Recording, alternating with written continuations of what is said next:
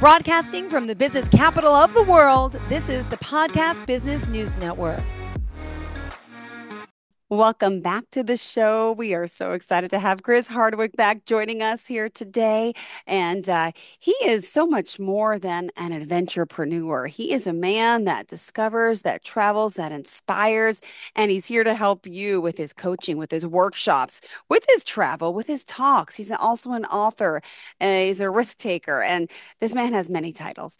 Hails from Vancouver, beautiful British Columbia in Canada, and we're excited to have him back. Go ahead. How are you?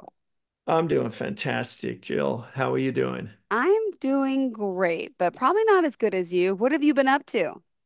Oh, I was climbing another mountain yesterday in the horrendous rain up here in Vancouver, but that's okay because it's snowing in the mountains. So it's an exciting time of year. Oh, and how do we contact you? Would you mind sharing? Yeah, probably the best way is just to Google me at Chris Hardwick Leadership or jump on my website, chrishardwickinc.com. Beautiful. Well, tell us a little bit about what it is you do, and then we're excited to get into today's conversation. Yeah, I spend most of my time working with adventure-seeking entrepreneurs, business owners, and business leaders. And I do that through a combination of peer groups, coaching, corporate retreats, uh, adventures off into the mountains and slot canyons and skiing and all kinds of crazy places.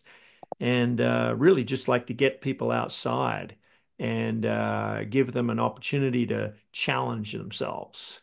Beautiful. And how are you going to challenge us today? Well, I love talking about how we can bring the culture of adventure into organizations Yeah. and what that can mean for businesses. So, yeah, really Mm, around the culture of adventure. perfect. And what's upcoming for us? I can't wait to learn more because I know you're everywhere. Well, it's just my happy place. And I find that with so much uncertainty that everyone is facing these days, uncertainty, I mean politics, Yeah. religion, war, business, technology, artificial intelligence.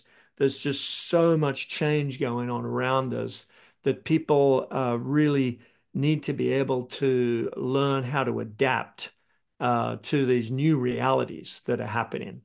And one of the things that I love about bringing the culture of adventure into organizations is it allows people to be facing new challenges and learning how to overcome their fears and taking calculated risks and the learning that takes place as a result of these experiences is what enables people to take on new challenges, to build confidence in themselves, and to, yeah, both in their personal lives and in their business lives. So that's the connection between adventure and business and culture. That really is the opportunity, Jill. Yep. And Chris Hardwick can be reached the website. It's your name, ChrisHardwick, and then INC, just to let you know. That's He's right. a risk Chris Hardwick management Inc. expert. Ooh, ooh, ooh, check him out. All right, where are we starting today? Go ahead. Well, yeah, I'm, one of the other things that I like to really address is how we can bring an adventurous culture into organizations and how that can enhance employee engagement and satisfaction. I think that the ongoing growth of our team members and our employees is really, really important. When people are given the opportunity in their organizations to grow and develop, um, they will learn new skills. And Yeah. so sometimes we need to challenge them. We need to give them an opportunity to rise up Mm-hmm. to the challenge. And it's through these challenges that they will grow that one of the stats I've seen is that about 75 to 80% of people leave their organizations because they're dissatisfied with their direct boss, their immediate Yeah. supervisor. And if we can increase and improve the relationships between direct supervisors and their direct reports, that will dramatically reduce turnover in organizations. And so one of the wonderful ways of doing that is actually doing stuff, getting outside, going for a walk, going on a little adventure, getting your team out into the park, throwing the frisbee around, playing some games, throwing a ball around, whatever it takes. Like we really need to lean into those relationships and build those relationships within our teams. So that for me is a huge thing. And everyone's so busy these days. They're just, responding to emails, trying to hit those schedules, trying to hit those targets. And what's happened is no one's having any fun anymore. Yeah, it's And so true. What happened to the joy of it all? exactly. So this is a huge opportunity for organizations to just change the conversation and create some opportunities to develop deeper interpersonal relationships between team members. And that's why I like to use adventure as not only a metaphor, but as a real thing that we can be doing within our teams, within our organizations, and with our team members and employees. Yeah. Wow. And if someone, first of all, let me just ask, are you speaking anywhere soon? Can we find you anywhere soon? I'm booking speaking engagements for next year. Right. The balance of this year is committed to getting a couple of books wrapped up that I'm working on at the moment. One of them is around my latest adventure to climb Mount Kilimanjaro with a group of clients last year. Um, Wow. and the other one is actually around what it means to be an adventurepreneur, which is really the combination of adventure and business. I like to say it's where business and adventure meet. So it's really Yeah. bringing those together uh, in adventurepreneurialism. Wow. All right. Yeah, And so stay tuned for that. They'll be dropping in the new year. And then, yeah, I'm booking speaking engagements currently for next year. all right. Thank you. And what else is in mind for us today? There's just so much to cover. Yeah. Well, one of the other things, I did have a few questions here for myself around how do you ensure the culture of adventure remains inclusive and accessible? And that's a really important thing because, we may have some people with both mental or physical impairments or handicaps within our business. When we're looking at team engagement, we want to make sure that this is something that we can do where everybody can participate and all people can get involved. I think that some examples of some of the sorts of things that we've done and how this positively impacted business is improved engagement um, through really opening up and creating these new challenges for people um, leads to growth and development of the individuals. Yeah. And a lot of people, when they're overwhelmed with um, prospective challenges, or when they're, as I mentioned earlier, when they're dealing with uncertainty in their lives, if we can build their confidence through creating situations where they can be confronted with challenges, where Yeah. maybe they have to dig deep to overcome their existing fears and apprehension. If we can walk them through this process, it really is a journey of Yeah. discovery where they will grow and learn new skills. And that we use examples in team building and in these adventures as a way for people to build confidence in themselves and to prove to themselves what they are truly capable of doing. And then they can bring this directly back into their role and their work within the organizations so Yeah. that they are really developing more ideas, they're more open to change, and they're more open to being challenged. Yeah. I love it because, in this day and age, how do you inspire to start opening up these new doors, right? When people sometimes live in this closed world and they aspire to have more, to dream more, to do more, but they're just sitting there. They're not motivated. How are you motivating them? Yeah. Yeah, I mean, I've had situations with some clients where I really had to, you know, really get them to get up, get out, and get outside. I just there's this connection that is so important between just being in the office all the time, sitting in front of the computer. A lot of people just get stuck in that sort of mindset where they're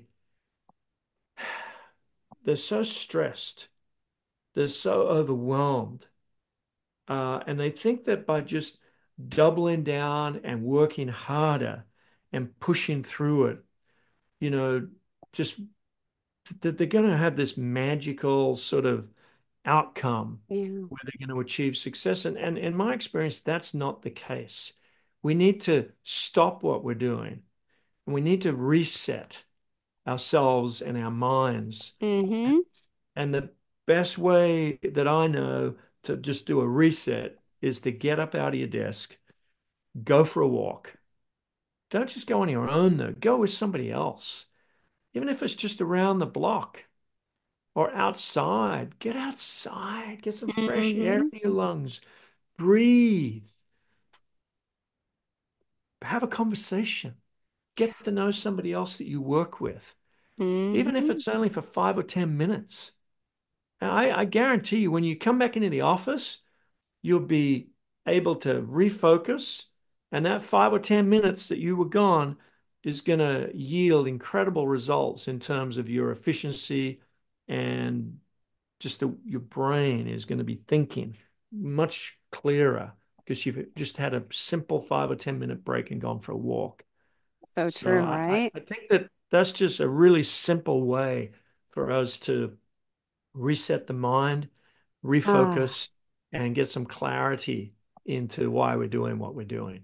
Oh, and a lot of us need that clarity. And that's why you're helping us, Chris. Remind us how we can contact you before we continue, please. Yeah, just Google me at Chris Hardwick Leadership Yep. and schedule a call. I got a Calendly link, and I'm happy to jump on a call and meet you. You can hit my website, chrishardwickinc.com. And that's another great way to book a call because I'm pretty busy. Uh, well, not busy. I hate that word busy. I'm strategically, I've got lots of clients that I'm working with and helping them grow their lives and their businesses.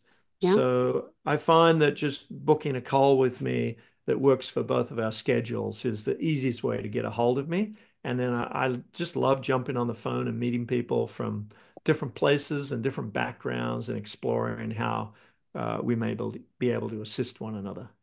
Beautiful. Thank you so much. And again, we're here with Chris talking about the work he's doing, helping you connect as a coach. And, what is stopping you from climbing that mountain? Some people need this little push, and he has this. And as a world traveler, the experience and the passion to succeed, clearly he knows what he's doing, and he's here to help you to share his process, right? To learn how you can do it too. And Yeah. you do the one-on-one coaching, you do the peer group coaching, also speaking engagements as we discussed, and also team development. So you're working for corporations as well. Yeah, yeah. I would like to get, well, I'm doing also involved in some corporate health and wellness programs and corporate retreats as well, where I like to take entire leadership teams off on adventures, getting them outside, whether it's a strategic planning workshop, an annual offsite or something like that, or even getting away with spouses on some corporate retreats. So yeah, there's a lot of different things I do, and I don't have a tremendous number of clients. I like to work with a fairly small group of clients, but we go pretty deep. Yeah. And and that's why I offer Mm-hmm. different services and not any one particular thing.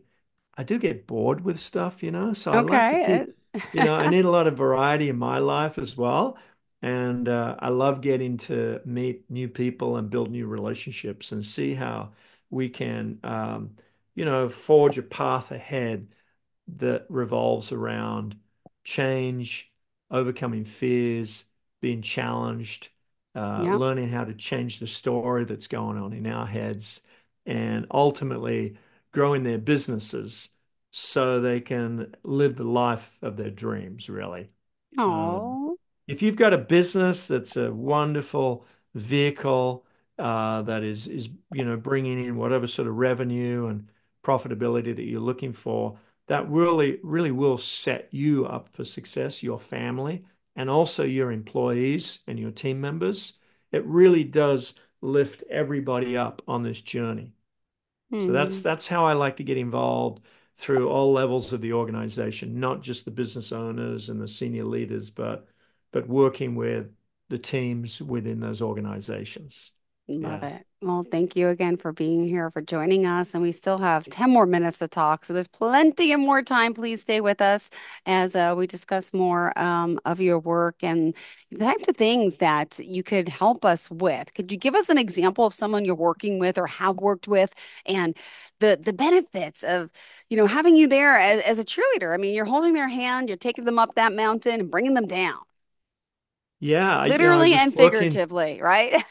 Yeah, so earlier this year, I had a client in Montana, and we were doing a SWOT analysis, strengths, weaknesses, opportunities, threats, and with his leadership team. Okay.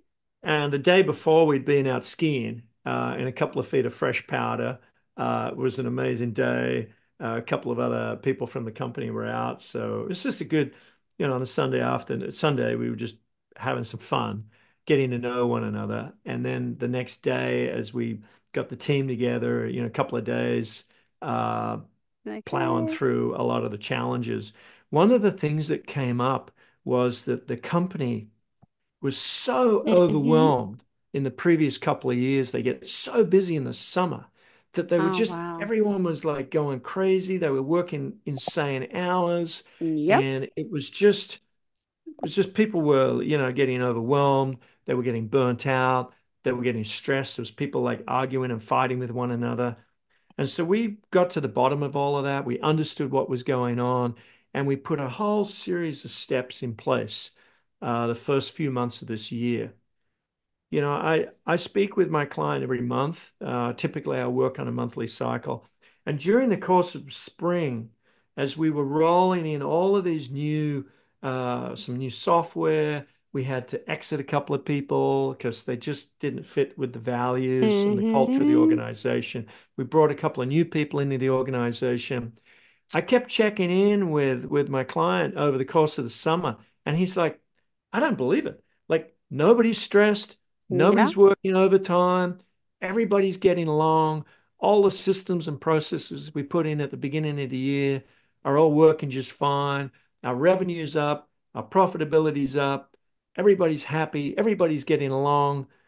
And it was like, wow. Yeah. That's amazing. And that was just because we confronted the issues and we got out, we had some fun together, we got to know one another. We went out for a couple of dinners as well. I got to know all the team leads and we just sort of broke down all the barriers and we had a really great time. And the company is just like absolutely flying right now. That's just one example.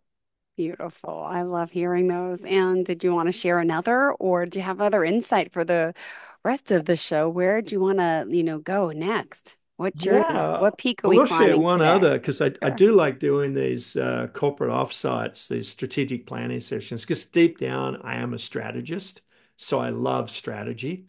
And but Peter Drucker, famous author, he talks about It sounds familiar. culture eats Okay. strategy for breakfast. And so Okay. I want to bring it back to the culture of adventure in business. You can have the best strategy in the world, but if you don't have a team that's aligned with the values of the owner and the organization, if you don't deal with some of the bad apples in the bunch sometimes, and maybe you need to coax them out of the organization.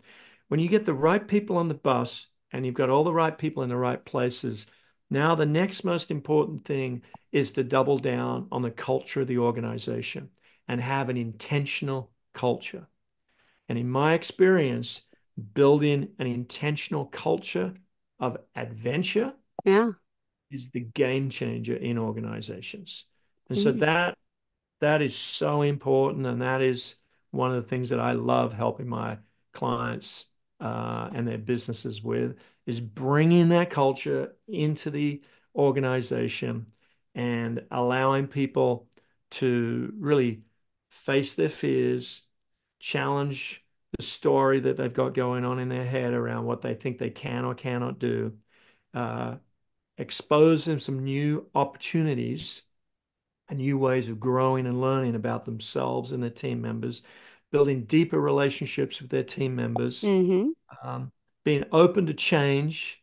You know, you've got to have people with a growth mindset. If you've got True. people with a fixed mindset who don't like Not change, going to work. that's not going to work, right? So pursuing these new challenges and opportunities and really coaching people on how to overcome fear and uncertainty. So that's the process that I work through with my clients. Interesting. And, you're based, in Canada, but you're working with people all over the world, right? Yeah, I've got clients in Africa and I'm speaking with some people in South America at the moment and clients in the US and Canada. I am a bit of a globetrotter. I do like to travel around the world pretty regularly, climbing mountains and going on other crazy adventures, slot canyons in southern Utah and what have you. Um, yeah, it's what turns my crank, Jill. Oh, I love it. Turns your crank. And I love finding out about other Yeah. people, what turns their crank, really. Because, Oh, when I find out what turns a person's crank, as I like to say that, that's a way we can sort of double down and dive deep and talk about, well, how can we do more of that? How can we create opportunities in our lives for us to have more of those opportunities to grow and learn and foster? beautiful. You know? And Chris Hardwick, as an entrepreneur, where are you traveling to next, by the way? Last time we spoke, you just got back from vacation. I forgot where you were. I Do you was in recall? Africa again. I Africa, was again, that's 6 weeks right. in Africa. I was traveling from South Africa, kiteboarding off the coast of Mozambique, climbing mountains in Malawi, getting chased by hippopotamuses and lions in Zimbabwe. I did some more kiteboarding in Zanzibar, an island off the coast of Oh my Dar es Salaam. gosh. Wow. But And my next big trip is off to Japan. I'm going skiing in Japan at the end of this year. My three boys are meeting me there, and we're going to spend a couple of weeks in Hakuba in Honshu, and then heading up to Nishiki on the North Island of Hokkaido. So I like to slot in lots of big trips every year, and then lots of smaller trips, closer to home in the US and Canada. So amazing. always got trips on the horizon. I'm actually building a schedule for next year, which I'm going to publish for people that want to come on some of these trips. Looking at a mountain bike riding trip in Peru, some Ah, more mountain climbing in Africa and Europe, and slot canyons and hiking trips and backcountry ski trips. So I like to be very active. clearly. And if someone out there today is listening, oh, why should they reach out to you? What would you say to them? Yeah, if people feel a little stuck, if they're a little overwhelmed and they're a little uncertain about what the future holds for them, Mm-hmm. uh, that's three areas where I would love to just, as I say, find out what turns you crank. A lot of people used to be very active doing all kinds of things, Mm-hmm. right? And there's something that they were passionate about, and they've sort of boxed it up and put it away and told themselves that they're not able to do that anymore. I want to find out about those things. I want to Mm-hmm. find out the things that, when you were 10 years old, what did you want to be when you grew up? And then what happened? And how come you squashed your dream, right? So let's dig deep and get into some of these things, find out what it is that really gets you excited, that gets you wanting to jump out of bed so you can get on with your day. I want to hear about those things. I Right. want to learn, you know, what you're missing, how you're stuck, how you're overwhelmed. Let's dig into that and build a relationship. Beautiful. Sounds good to me. Remind us again how we can contact you. And thank you again for joining us as always. Yeah, just Google me at Chris Hardwick Leadership, or hit me up on my website at Chris Hardwick Inc. That's Perfect. CHRISHARDWICK Inc.com. And Thank you I so look much, forward Chris. to having a chat with you. Same here. Thanks again. Always a pleasure. Enjoy the rest of your day, and we'll talk before your next travel, I hope. All righty. Thank you Sure. so much, Chris. Enjoy the day.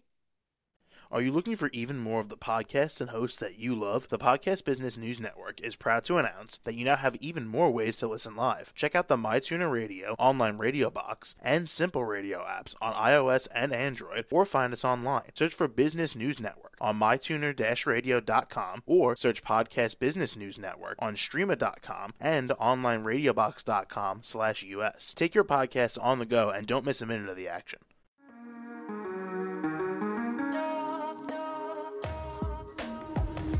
Broadcasting from the business capital of the world, this is the Podcast Business News Network. For nearly 2,000 severely injured veterans, everyday life has become filled with barriers. Day-to-day simple tasks can become pretty daunting. I have to carry my chair up 2 flights of steps or have somebody do it for me. What scares me the most is just the falling. When I'm struggling with my house, I think, to have that one great barrier just knocked down, it's crucial. Home for Our Troops is a wonderful nonprofit that builds a mortgage-free, fully adaptive, handicap-accessible house. And there's no catch. It'll be our very first home that we've ever owned. This is a game changer. This is where your life begins again. We need you to join us in completing this important mission. Please visit hfotusa.org and help build homes and rebuild lives. Because of you, everything's going to be okay.